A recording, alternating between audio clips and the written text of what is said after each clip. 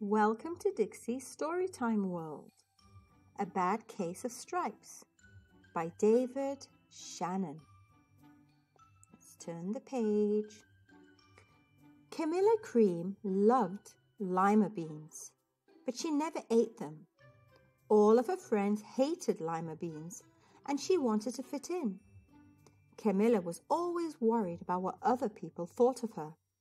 Today she was fretting even more than usual. It was the first day of school, and she couldn't decide what to wear. There were so many people to impress. She tried on 42 outfits, but none seemed quite right. She put on a pretty red dress and looked in the mirror. Then she screamed. Her mother ran into the room, and she screamed too. "Oh, my heavens!" she cried. "You're completely covered with stripes." This was certainly true. Camilla was striped from head to toe. She looked like a rainbow. Mrs. Cream felt Camilla's forehead. "Do you feel all right?" she asked.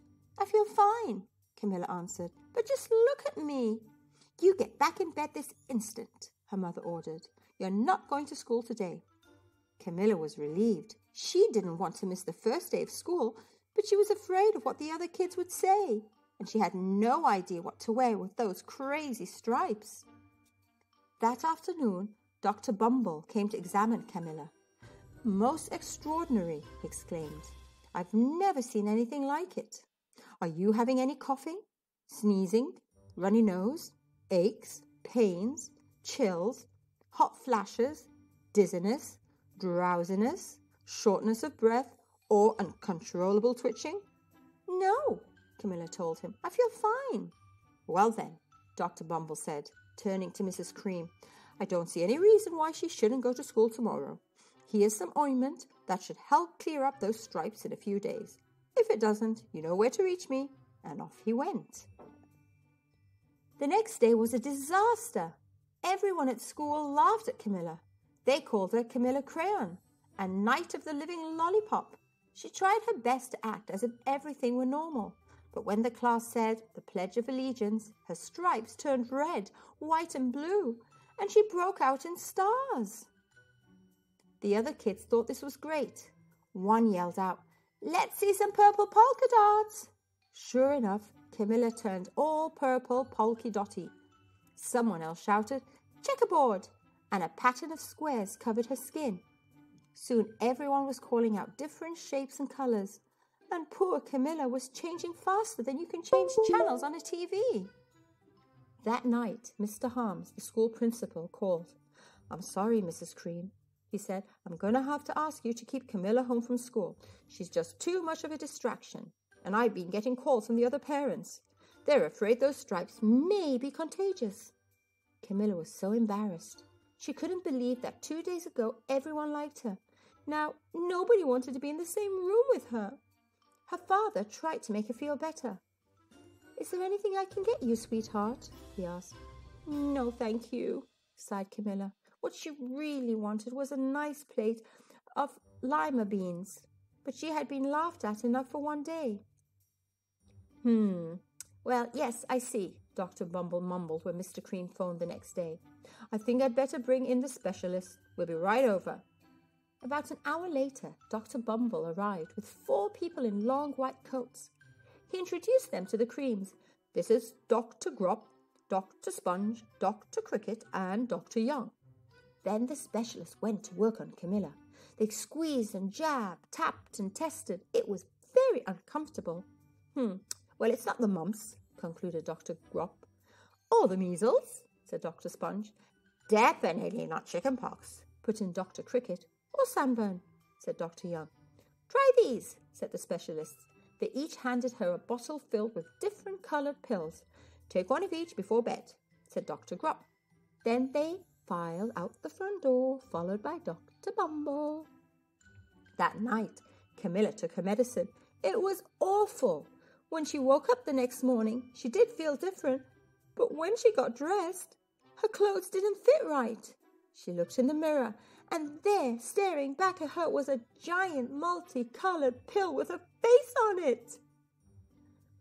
Dr. Bumble rushed over as soon as Mrs. Cream called, but this time, instead of the specialists, he brought the experts. Dr. Gord and Mr. Mellon were the finest scientific minds in the land. Once again, Camilla was poked and prodded, looked at and listened to. The experts wrote down lots of numbers, then they huddled together and whispered. Dr. Gord finally spoke. "It might be a virus," he announced with authority. Suddenly, fuzzy little virus balls appeared all over Camilla. "Or possibly some form of bacteria," said Mr. Mellon. "Out popped squiggly little bacteria tails." "Or it could be a fungus," added Dr. Gord. Instantly, Camilla was covered with different coloured fungus blotches. The experts looked at Camilla, then at each other. "We need to go over these numbers again back at the lab," Dr. Gord explained. "We'll call you when we know something." But the experts didn't have a clue, much less a cure. By now, the TV news had found out about Camilla. Reporters from every channel were outside her house, telling the story of the bizarre case of the incredible changing kid. Soon a huge crowd was camped out on the front lawn. The Creams were swamped with all kinds of remedies from psychologists, allergists, herbalists, nutritionalists, psychics, an old medicine man, a guru, and even a veterinarian. Each so-called cure only added to poor Camilla's strange appearance until it was hard to even recognize her. She sprouted roots and berries and crystals and feathers and a long furry tail. But nothing worked. One day, a woman who called herself an environmental therapist claimed she could cure Camilla. "Close your eyes," she said. "Breathe deeply and become one with your room." "I wish you hadn't said that," Camilla groaned. Slowly, she started to melt into the walls of her room. Her bed became her mouth. Her nose was a dresser, and 2 paintings were her eyes. The therapist screamed and ran from the house. "What are we going to do?" cried Mrs. Cream. "It just keeps getting worse and worse." She began to sob. At that moment, Mr. Cream heard a quiet little knock at the front door. He opened it, and there stood an old woman who was just as plump and sweet as a strawberry. "Excuse me," she said brightly, "but I think I can help." She went into Camilla's room and looked around. "My goodness," she said with a shake of her head, "what we have here is a bad case of stripes, one of the worst I've ever seen." She pulled a container of small green beans from her bag. "Here," she said, "these might do the trick." "Are those magic beans?" asked Mrs. Cream. "Oh, my, no," replied the kind old woman. "There's no such thing. These are just plain old lima beans. I'll bet you'd like some, wouldn't you?" she asked Camilla. Camilla wanted a big, heaping plateful of lima beans more than just about anything, but she was still afraid to admit it. "Yuck," she said. "No one likes lima beans, especially me." "Oh dear," the old woman said sadly. "I guess I was wrong about you." She put the beans back in a bag and started toward the door. Camilla watched the old woman walk away. Those beans would taste so good, and being laughed at for eating them was nothing compared to what she'd been going through. She finally couldn't stand it. "Wait!" she cried. "The truth is, I really love lima beans." "I thought so," the old woman said with a smile. She took a handful of beans and popped them into Camilla's mouth. Yum, yum, yum, yum," said Camilla. Suddenly, the branches, feathers, and squiggly tails began to disappear. Then the whole room swirled around. When it stopped, there stood Camilla, and everything was back to normal. "I'm cured!" she shouted. "Yes," said the old woman. "I knew the real you was in there somewhere." She patted Camilla on the head. Then she went outside and vanished into the crowd. Afterward, Camilla wasn't quite the same. Some of the kids at school said she was weird, but she didn't care a bit. She ate all the lima beans she wanted, and she never had even a touch of stripes again. The end.